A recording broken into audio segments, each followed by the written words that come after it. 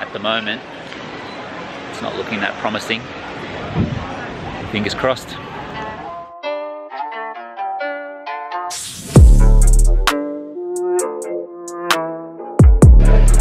I guess one of the downsides of doing live art, especially when it's outdoors, is you are almost at the mercy of the weather gods. It's a fantastic spot and it's very busy, much busier than being inside the shopping center.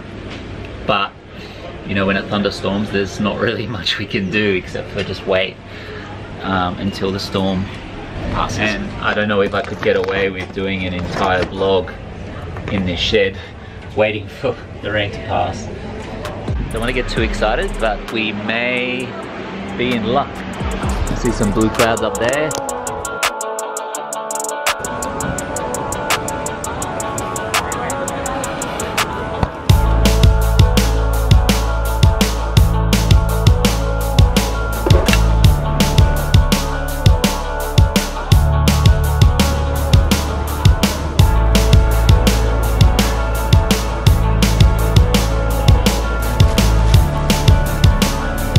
Setting up is one of those things that takes so long, but it's not something I can get somebody else to do because I don't want to risk the artwork with somebody who's not sure how to move it, how to handle it. So it's just a necessary evil of doing live art.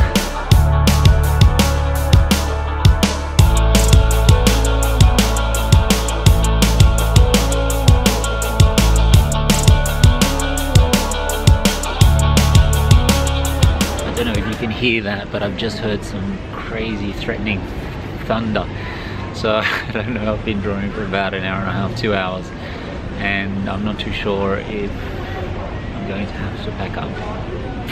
I hope not. And there comes the rain.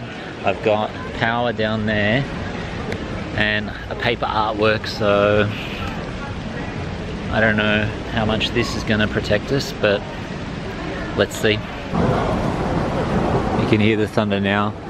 I'm actually surprised how much it's raining, how much cover this actually provides, but I feel like if it gets any harder, I'm gonna have to head back and finish working on this bird tomorrow, I guess.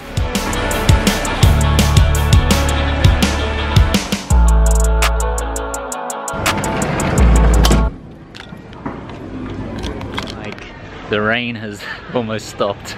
Someone up there really does not want me to draw today for some reason. Maybe it's a Halloween thing, I have absolutely no idea.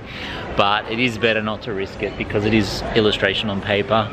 If it does get wet, it's basically gonna get ruined. We do have a little marquee, but by the time I set that up, and it sort of ruins the entire aesthetic of this place. And also, there's no people, so it's better for us to just do what we're gonna do today, another day. And I guess this is one of the downsides of doing live art, but I'm happy anyway. I haven't been able to do a live art event for quite some time. This is a beautiful location. The people, sorry, it's very dark there. The people here are very, very nice. I had a few really good conversations with people. One mother was asking if I do lessons or where her son could learn drawing because he's really into drawing, he loves drawing. So I pointed her to YouTube.